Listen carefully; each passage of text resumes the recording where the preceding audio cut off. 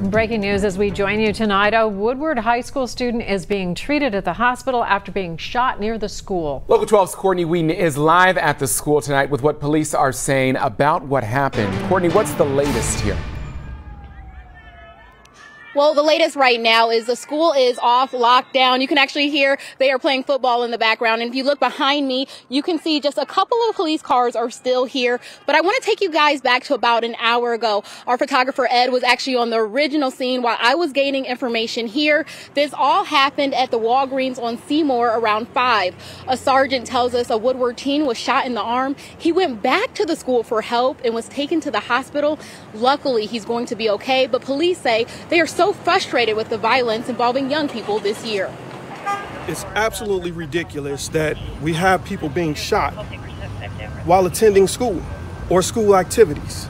This is senseless, this is unnecessary, and should be absolutely unacceptable to everyone, to every single parent, citizen, resident, visitor. It's unacceptable.